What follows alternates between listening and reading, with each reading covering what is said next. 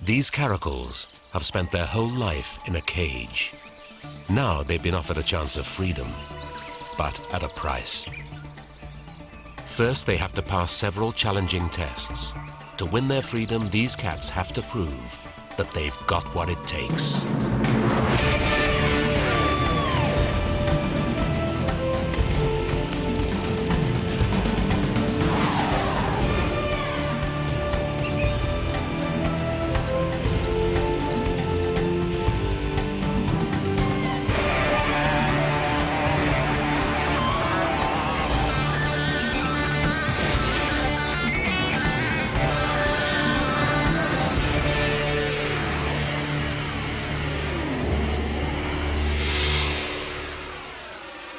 The offer of freedom comes from a surprising source, one of South Africa's busiest military airfields.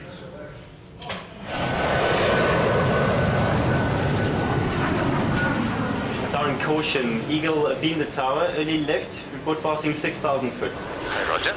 The airbase lies strategically close to the northern frontier and was originally designed to be well hidden, even from the air.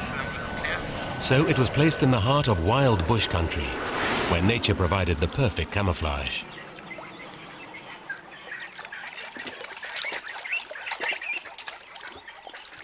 For the camouflage to work, some wildlife had to be granted the freedom of the base itself. An unusual challenge for the Air Force commander. At Hoespite, we are currently busy preparing and supporting our forces, combat-ready forces, for a variety of contingencies. We're even preparing for war. Hopefully that will never happen. Then we also, on a daily basis, are doing a lot of flying, force preparation exercises, force application exercises. We are making a lot of noise, we're moving around in the airspace, and we are really interacting with the environment around us. Cobra, morning, sir. Line up behind the two Impala. Lining up and standing by for your takeoff clearance. Camelot. Thanks, Camelot. As the Impala jets reach maximum power, the real wildlife is unconcerned. They've seen it all before. Wildlife usually adjusts quickly to repetitive noise. It's the fighter pilots that have the problem. It's dangerous enough up there without anything flying a little too close for comfort.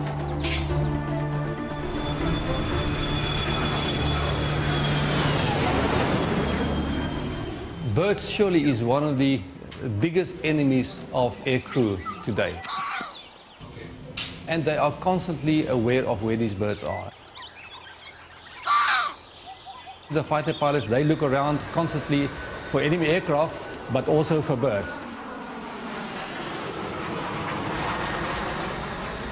We've had instances in the past where a bird came right through the canopy, injured the pilot. We had birds that came through the engine, damaged the engine, and the aircraft fell. So we had quite severe losses in the South African Air Force. One must remember that we are sharing the same airspace with birds as well. But surely we are the dominant partner in this. We are a stronger partner. And the easy way would really be to take a gun, a shotgun, and just to get rid of all the birds. But that would be disastrous for the years to come. So we are really looking for natural ways to control the birds. They're looking for a predator that will keep ground birds off the runway. A predator that has even been known to knock sleeping eagles from their roost. But at the moment, the wild, skillful predators they seek are living in deepest England, in a cage. This family of caracals has never had to catch anything. The mother, Florence, is being given a wash by the most precocious of her male kittens, Bold. In the same cage are Bold's brother, Chance, and sister, Shy. For the kitten's safety, their father, Dougal, has been kept in a separate cage since their birth, on his own. Their home is the Gentleshore Wildlife Sanctuary in Staffordshire, where Rob Smith provides all the creature comforts his clients could wish for. We actually rescued the caracals from a place in London. They was rescued by Wildlink, and they was brought here, and we was going to look after them for 6 weeks. That was 2 years ago. The idea when we rescued them was always that they went back to the wild. And we got to the stage where it was all set for them to go back to the wild, and we got the vet down to check them over and found out that the female was pregnant. Her pregnancy prevented their bid for freedom. But Florence's kittens are now 8 months old, and the conditions in this sanctuary are far too cramped. Wild caracals leave home before they're a year old and travel far away from their parents. These kittens are beginning to fret. The transition won't be easy, but it would be unfair to turn down the offer of so much wild African space. And Hoedspruit is no longer just an Air Force base. Its 5,000 acres are officially recognized as a nature reserve. Beyond lies nothing but wilderness, leading all the way to Kruger, the famous national park.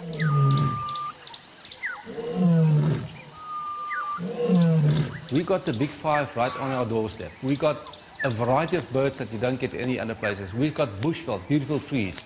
So it becomes very important to preserve this area. Come on. Significantly for our Caracals, it also has an experienced wildlife team, led by Major Philip Oosthuizen. This base do have other unique problems or environmental problems that other bases don't have. For instance, animals on the runway, birds of prey in the air. All that environmental issues has to be managed. We try to make use of natural methods to control our problems and to minimize our environmental impacts. In an attempt to test natural control methods, the wildlife team introduced these two captive-born cheetah brothers onto the base. The triple fence keeps most of the biggest animals out, but small mammals and birds continually make it under or over to join the wildlife already inside. The cheetah's role is to control the mammals, but they can't help with the birds. Are our Caracals really up to this challenge?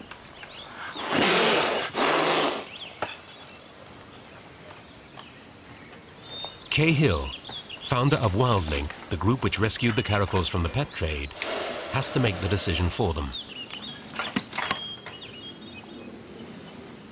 We approached the Hoedspruit Air Force Base in South Africa during a period when we were actually releasing some other cats there, with a view to them taking these animals, releasing them into the controlled wild situation. From our point of view, putting them back into the wild has got to be better than keeping them in captivity forever. It's a decision she's not taking lightly. When you rescue an animal, you become like its mother, totally responsible for the rest of its life. Wild Caracals leap for their prey and are said to be among the best bird catchers in the cat family. But do our Caracals even know that they're supposed to jump?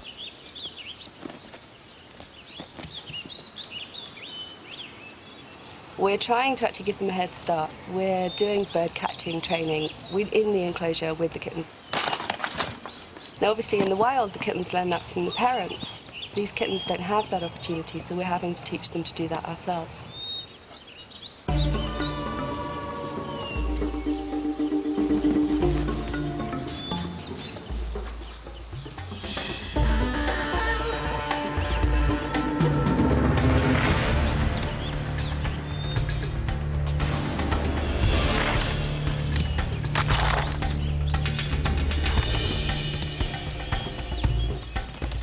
Bold plays to the audience.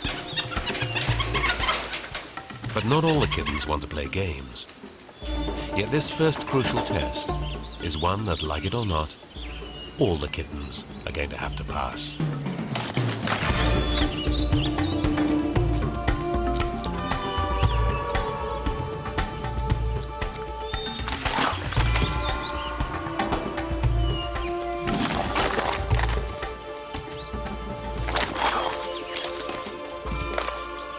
One month later, and the whole family has made it past the first hurdle.